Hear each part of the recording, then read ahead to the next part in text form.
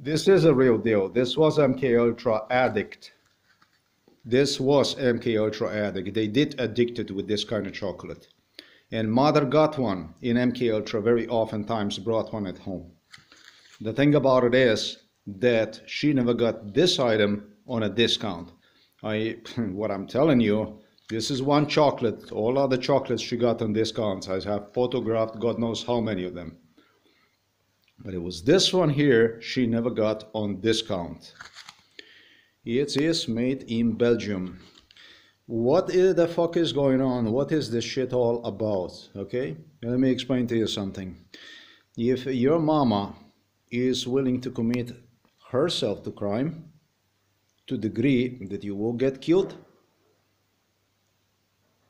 European kings and queens are on board immediately. So, have you seen it? This is from Belgium. This is real.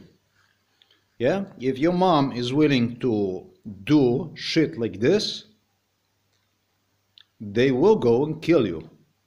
Because they go through parents. You understand? The only thing you're going to hear is, you will get your mama killed. You will kill your mama. That's all there is to it.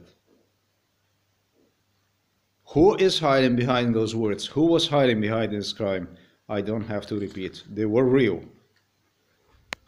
Belgian king was involved since 1995. This is involved for 28 years and others.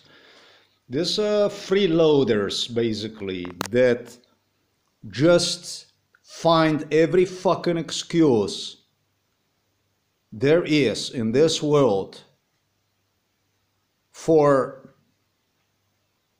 Here I'm gonna stop because it's a lot of issues. I'm not gonna say anything.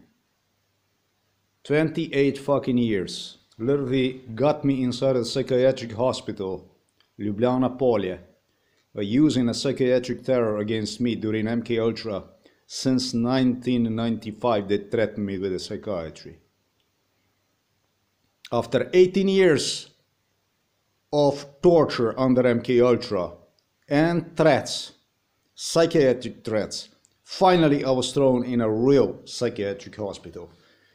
You need to remember this about the kings and queens. They do this to those that support them the most. They do this to those whom they profit from the most.